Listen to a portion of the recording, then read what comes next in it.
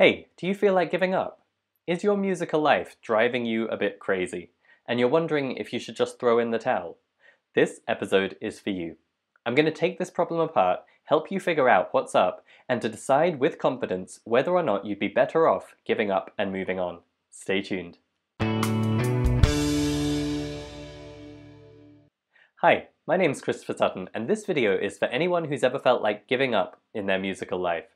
I've been there myself more than once, but fortunately over the years in my own musical journey and through helping people at Musical U, I've discovered there are things you can do and a mindset you can take that can help you when you get to that sticking point of feeling like you just want to give it all up. We all hit sticking points in our musical lives. It might be a painful performance gone wrong, it might be a frustrating technical skill we're struggling to get right, it might be a confusing quagmire of music theory, or the feeling that our brains or ears just aren't made for music the way that other people seem to be. These things may start out small, but they can accumulate to the point where you're on the brink of giving up completely. It can start to feel like you're in a bad relationship where nothing ever goes right, and you might well find yourself wondering if you should break up with music.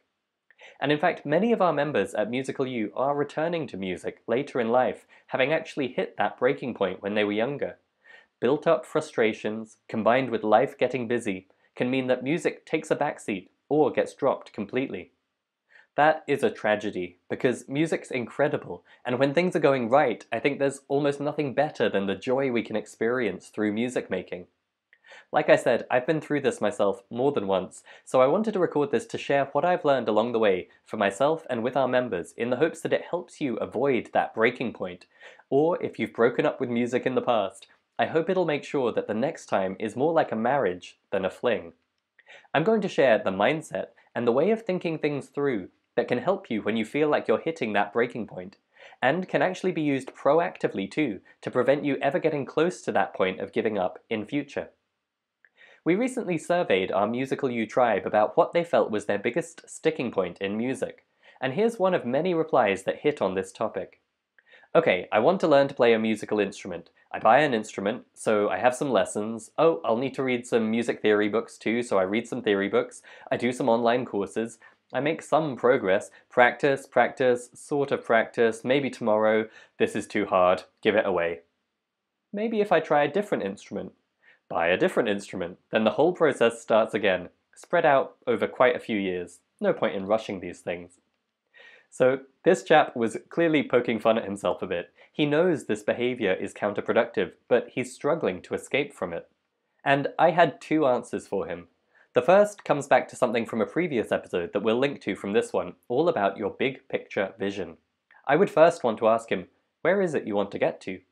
Because if his goal is absolute mastery of a single instrument, then yes, the pattern he's describing is unhelpful and frustrating and not the best way to go about things.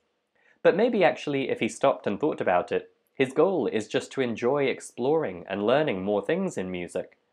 And if that's the case, then actually there's nothing wrong with what he's doing. And maybe all he needs to do is let himself off the hook for the fact that his musical life and progress doesn't match up with some inherited template he's imagining about what learning music should look like. So that's the first thing I'd want to straighten out. But let's assume that he really is frustrated because he really does want to get more and more advanced and focus in on a single direction with his music learning. Well, then it comes back to this question of how do you know when to give up? And this is where it gets tricky, because we're not robots. Or at least we shouldn't be. What I mean is, for us to get all passionate and fired up about our music learning, we need to let our emotions play into it a little bit. Although we might feel like the most efficient learning path is to find a course or a sequence of learning and then plow through it in a straight line, step after step, day after day, until we reach the end. That's a neat idea, but we're not robots, and that pretty much never works out. For us to be motivated, we need to follow our whims and chase down new inspiration that pops up along the way.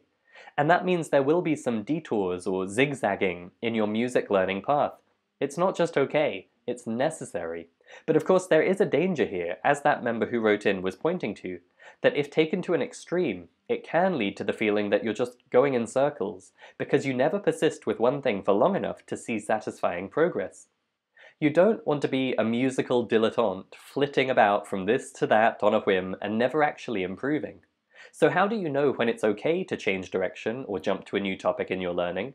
And when should you knuckle down and call on your self-discipline and power through the hard work necessary? How do we find the balance between following our passions and inspiration and being diligent enough to actually improve in music? Here's the secret. It's all a matter of scale. This one idea can be your secret get-out-of-jail-free card that lets you escape that sense of despair anytime you feel like giving up. Anytime you feel like giving up completely, here's the hidden truth. You actually never want to give up in the big picture sense. If you've taken time to get clear on your big picture vision, and you're in touch with your why in music, then the overall musical journey you're on is never going to be one you genuinely want to give up on. To put it another way, we never truly fall out of love with music, even if the relationship has become a bit toxic. But it can certainly feel like you want to give up completely. You absolutely can feel tempted to give it all up. But that is a red herring. What's making you feel like giving up is always on a different level of scale than your big driving motivation. What does that mean? It means that we don't get frustrated or disappointed by our dreams. We get frustrated by the day-to-day and the practical bits and pieces that go into trying to achieve those dreams. So when you feel like giving up, the one critical thing you need to do is to pause and ask yourself, what am I actually feeling fed up with? Because I can guarantee it's going to be something small. Maybe it's a certain instrument technique that's driving you crazy. Maybe it's getting a particular piece or a set of pieces up to the standard you want. Maybe you're tackling some new area entirely, like learning improvisation for the first time. What frustrates you in the moment, day to day, will be something small and specific. Okay, but it's a bit trickier than that, and here are the two reasons we end up feeling like giving up entirely. Firstly, when these small-scale frustrations repeat day after day, it starts to feel all-pervasive. It feels like our whole musical life is failing, even though it's actually just this same small thing, again and again. Secondly, sometimes the small specific thing isn't one practical skill like instrument technique. It's planning. If you're spending your musical life doing activities without a clear, coherent plan that's aligned with your big picture vision, then you can wind up making progress in the small things, but you're moving in all different directions, and so your overall musical life can feel like it's stalled or failing. So when you're thinking, I'm not making any progress, or I never get better, that is not a sign that you should give up completely. It's just one of these two things making small, specific frustrations feel like they're all pervasive. So what's the solution then, in those moments when you feel like giving up? Pause. Take a deep breath. And then examine what exactly you're spending your time on. Ask yourself if it's all aligned with what you truly care most about in music. Get specific so that you can see that the thing frustrating you is just a small thing in the grand scheme of things. Then remind yourself that your excitement and your motivation for that big picture vision hasn't changed. You still care just as much about the overall musical journey you're on. Then, once you're feeling a bit of enthusiasm again, you can take a fresh look. Ask yourself whether that small thing frustrating you is even important.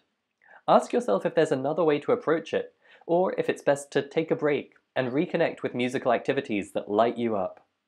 You want to draw a little box around the specific thing or things that are frustrating you, and then take a fresh look at how you're spending your music time with your big picture vision to guide you. Now, believe me when I say that doing this can be like a silver bullet for frustration in your musical life, if you actually bother to do it. But I know you might also be thinking, alright, step back, get perspective, give yourself a little pep talk, but this thing is still driving me crazy. So in my next video, I'm going to be giving you a few more practical tips too on how to know when to persist and when to give up with a particular thing. If you want a sneak peek, then go ahead and grab the free cheat sheet for handling that question of should I stick with it. Just hit the link or visit the show notes for this episode at musicalitypodcast.com. Oh hey, one more thing. If you enjoyed this video, please take a second to like it on YouTube, and if you haven't already, please also subscribe to our channel there. That's going to help make sure you get all our latest videos as soon as they come out, and it also helps us reach more people, which means more episodes, better guests, and everybody wins. So please take a second to like this video and hit subscribe.